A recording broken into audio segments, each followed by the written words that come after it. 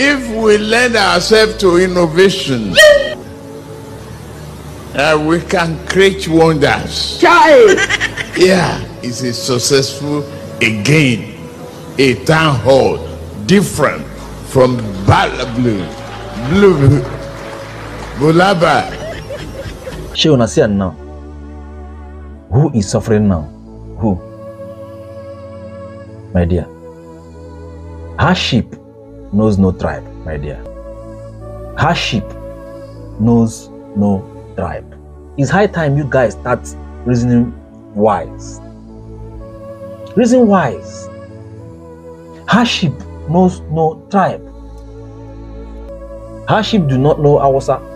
Neither does he know Yoruba or Igbo. Look at exchange rate now.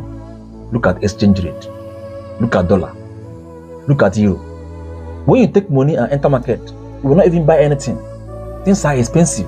What we need is a good leader that will give us a working Nigeria, irrespective of the tribe that person is coming from.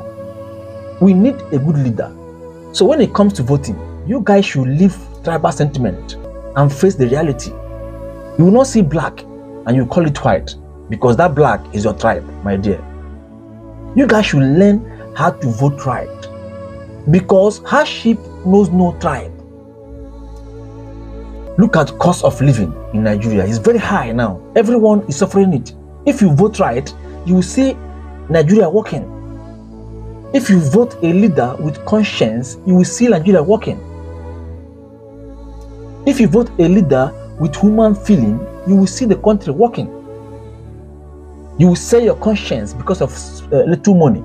Tomorrow you will start complaining. You guys should leave tribal sentiment. Forget about tribe and do things right. See, let me tell you guys. The only time Nigeria will start getting things right when it comes to voting is when they start taking off tribal sentiment from their mindset.